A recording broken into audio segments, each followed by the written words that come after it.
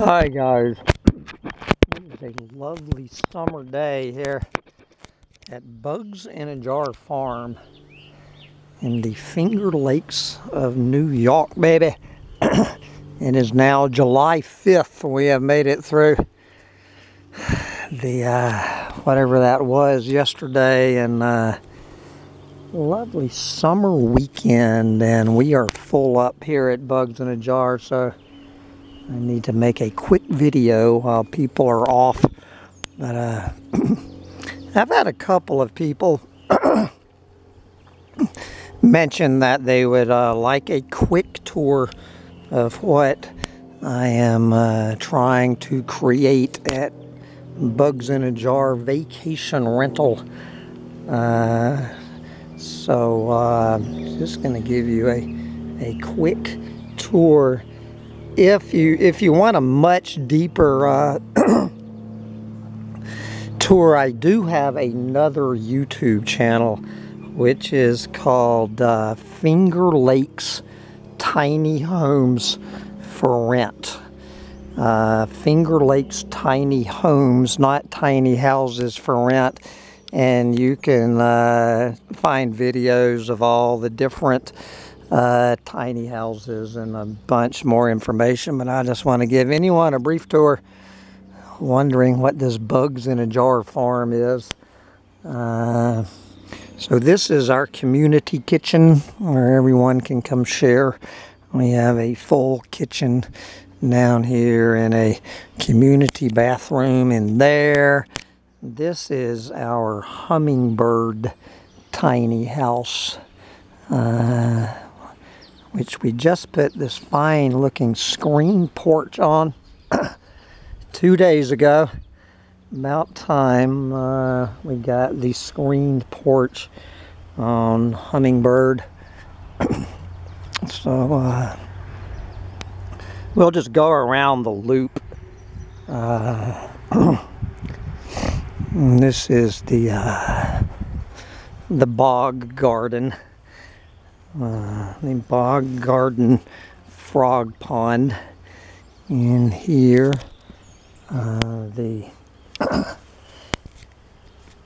These plants here are called Joe Pye weed. They're supposed to bloom in August, but they are already going into bloom. Not sure what that's about. Are you coming, little dog? So this is the walk through the Sancho. Are you coming or not? This is the walk through the Joe Pye Gauntlet over the bridge and through the woods.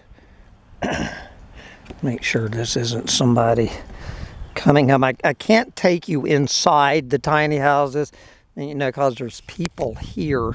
But if you go on to Finger Lakes Tiny Homes for Rent, you can get the complete inside tour of the places as well.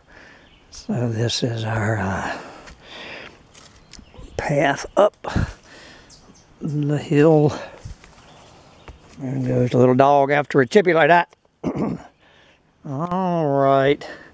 So this is our Blue Dragon tiny house. This is this is the biggest one. This is 10 by 12 inside with an 8 by 12 screened in porch. So this is our big, this tuberous begonia has really gone completely berserk up here at Blue Dragon. And Blue Dragon and seahorses have their own outhouses. So here's a peek of the front porch. The view out the screened porch. As I say, you can go on Finger Lakes Tiny Homes for Rent and click on the Blue Dragon video and take the full tour. Sancho, we're heading up. So And there you go. And I would absolutely love anybody watching this to come visit me at Bugs in a Jar Farm. And you can find out how to do that on Finger Lakes Tiny Homes for Rent. So now we're walking up to the newest addition, which is Seahorse in the Pines. If you want to get away from the summer heat, I would highly advise a trip to Seahorse in the Pines.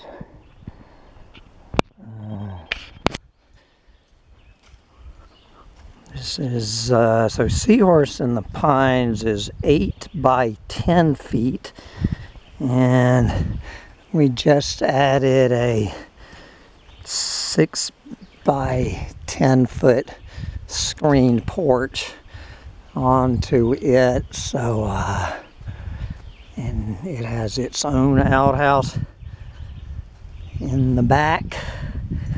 So not good light here, but it's actually pretty sunny up here. I'm surprised it's this sunny.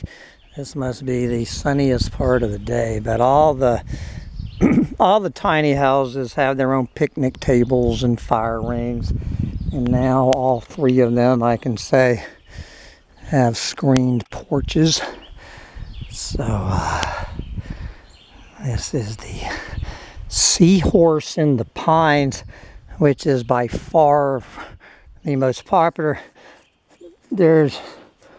I have more than twice as many reservations on Seahorse than Blue Dragon and Hummingbird combined. So actually this place there's nobody in here yet. They haven't checked in yet, so we can take a quick peek of what these places look like inside. So this is the inside of Seahorse. Come on, little dog. All right. So this is the view from the deck at Seahorse. And all right, let's just take the loop, little dog. No, we're already going down. You say, Pop, why did we even come up here? Come on now. Could be chippies down here. So, as I say, all of the tiny houses have their own fire rings and picnic tables and all of that. So now we're going to head back through the fern bank. Heading down to the main pond. And these ferns, 4 years ago, I think there were about 6 ferns here, and now there's about 600 ferns here. I don't know what it is about this one particular spot that these ferns love so much. So anyway, this is heading back down towards the where we started in the community kitchen and Hummingbird. So there's Blue Dragon up in the sun. This is another stairwell down. I need to watch myself.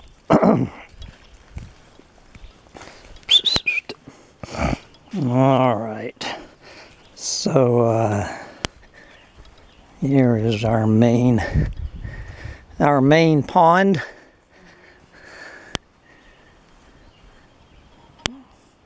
That's the pickerel, is that purple flower. Lily pads blooming. I got some catfish and bluegills and 10 billion frogs in here. And the lightning bug show is peaking. So I don't have much of a garden this year. This is out This is my island garden, so I'm not growing much except tomatoes. Call it my BLT garden.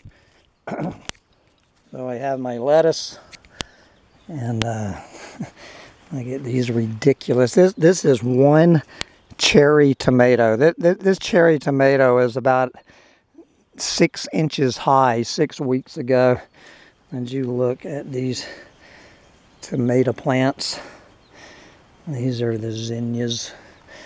I keep them cut for fresh flowers in the tiny houses. Look at those tomatoes. BLT's on the way. If you want to come here to have a garden fresh BLT, I would advise coming here in August. And the other thing that's happening in August are the blackberry cobblers. Look at this blackberry crop. I'm thinking I will probably have about 200 pounds of, I'm thinking about 200 pounds of blackberries. We don't have a big drought. Look at that, guys. Is that crazy or what? And anyway, that was the quick tour of Bugs in a Jar Farm. I would absolutely love to have you come spend a few days here. And one more time, just go on my YouTube channel, Finger Lakes Tiny Homes for Rent, and pick you one out. And I would love to see you down here. This is what I'm doing when I'm not doom scrolling. Bye, guys.